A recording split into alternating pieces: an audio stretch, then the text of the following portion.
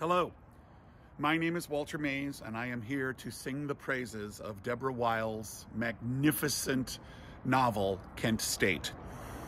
A Walden finalist, this account of the events of one of the pivotal moments in the American anti-war era tells in multiple voices the events leading up to and the events of that fateful day.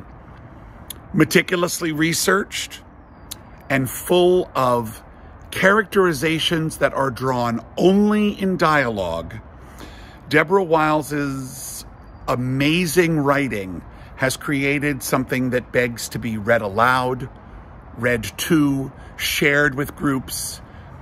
And the way that the book comes together to give you solely in dialogue an account of a history that some people think they know, but many people, especially teens today, know very little of.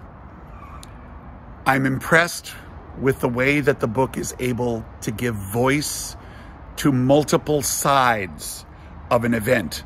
Not saying that some are more worthy of being told than others, but taking a historian's viewpoint that says the input and the voices of all the people who were involved in the events need to be heard. She illuminates several aspects of the history of the event that have not been fully covered in other accounts. And all the way through, a teenage reader is going to find him or herself in the middle of those events, wondering, what would I do if this happened to me? I personally want to produce it as a play. I think it would be one of the most amazing things, but it reads perfectly as a novel.